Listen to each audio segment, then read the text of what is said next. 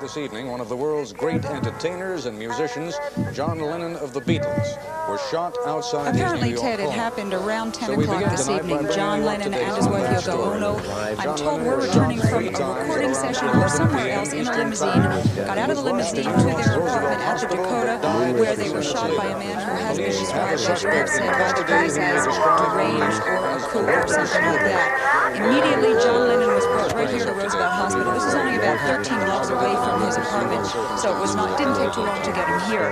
According to Dr. Stephen Loon, who's the director of emergency room services here, he just gave us a briefing. He said that Lennon was brought here this evening.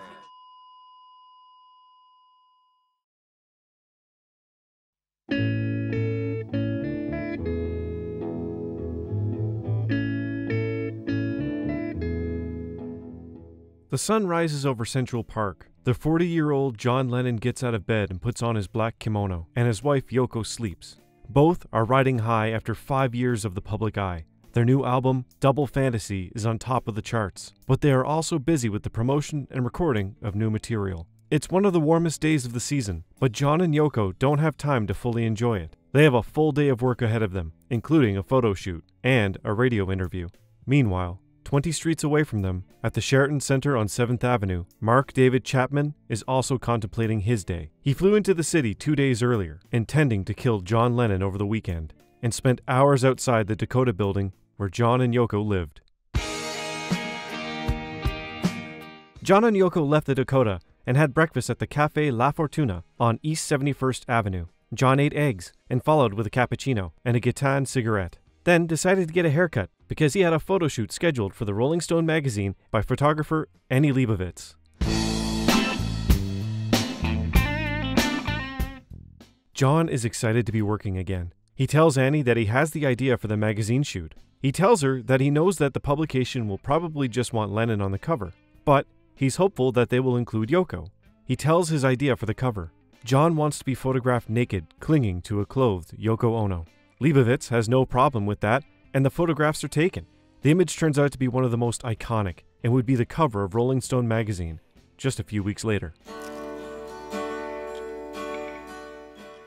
The San Francisco radio producer Dave Sholin arrives to do what would become John Lennon's last interview. During the 3-hour session, John began reflecting on the recent celebration of his 40th birthday and encroaching middle age. "I hope I die before Yoko," he said, "because if Yoko died, I wouldn't know how to survive. I couldn't carry on. We are either going to live or we are going to die. I consider that my work won't be finished until I'm dead and buried, and I hope that's a long, long time." When the Lennons stepped onto the sidewalk along West 72nd Street, the area around the entrance to the Dakota was unusually vacant. "Where are my fans?" John asked. At that point, amateur photographer Paul Goresh walked up to show John the proofs from a recent visit he had made. As John scanned the photos, another fan walked up, sheepishly extending a copy of Double Fantasy and a pen in his direction.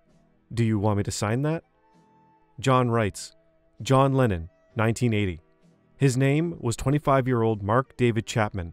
In his coat pocket, he has a Charter Arms .38 caliber revolver. After signing the record, John hands it back to him, looks the boy in the eyes and asks, "Is that what you want?" Chapman doesn't answer, and Lennon gets into his car. As the car pulled away, Goresh saw John wave goodbye to him. Seizing the moment as their driver navigated the snarling midtown traffic, Sholin resumed their conversation, asking John about his current relationship with Paul. For his part, John didn't miss a beat, telling Sholin that their rift had been overblown, and that Paul was like a brother. "I love him.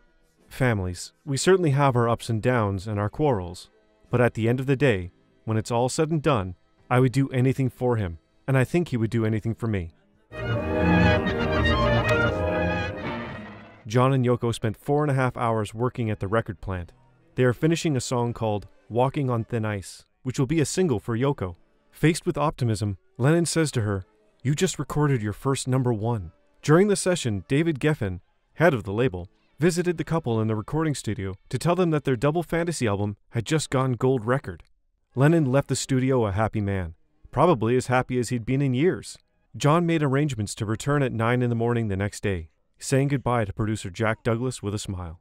On leaving the studio, Yoko asked John to go to dinner together, but but John insisted on going to say goodnight to Sean.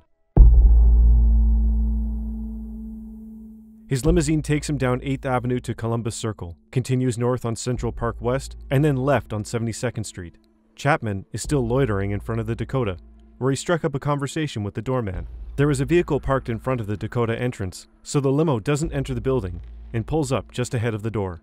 Yoko gets out, followed by John holding a tape recorder and cassettes. John looks at Chapman as he passes. Chapman says, "Mr. Lennon?" And as John starts to turn, Chapman shoots him.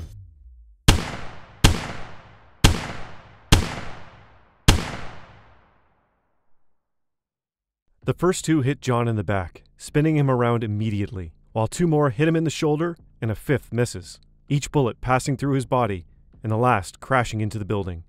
Lennon stumbles down the 5 steps of the building's office. The security man was reading a magazine, but when he sees John fall, he immediately presses the alarm button under the desk and calls the police. Yoko rushes to back up her husband and shouts for a doctor. Outside, Chapman takes off his coat so the police can see he is not armed. But Chapman does little to escape either. Within 2 minutes, the street is full of police cars. Chapman in seconds is handcuffed. 2 officers lift the musician onto their shoulders and place him in the back of their patrol car.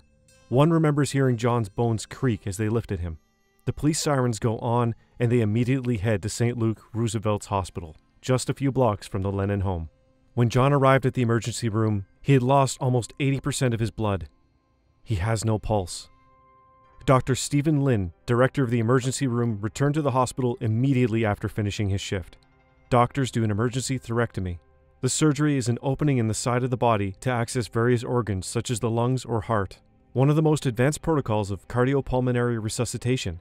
Lennon has made an incision in the left chest and the ribs are separated, where they found a large amount of blood. They discovered that the main blood vessels leaving the heart were simply destroyed. "I literally held his heart in my hand and pumped," said the main doctor. "But every time I pumped, most of what I did came out of all the blood holes. It was totally ineffective. Although 7 doctors had tried desperately to revive him, John finally died." "I have very bad news," says the doctor to Yoko Ono. "Despite all our efforts to save your husband, we couldn't, and he died." Yoko was devastated. On ABC News, while Monday Night Football was happening, Howard Coos, he announces John Lennon's death to the world. "Remember, this is just a football game. No matter who wins or loses. An unspeakable tragedy confirmed to us by ABC News in New York City.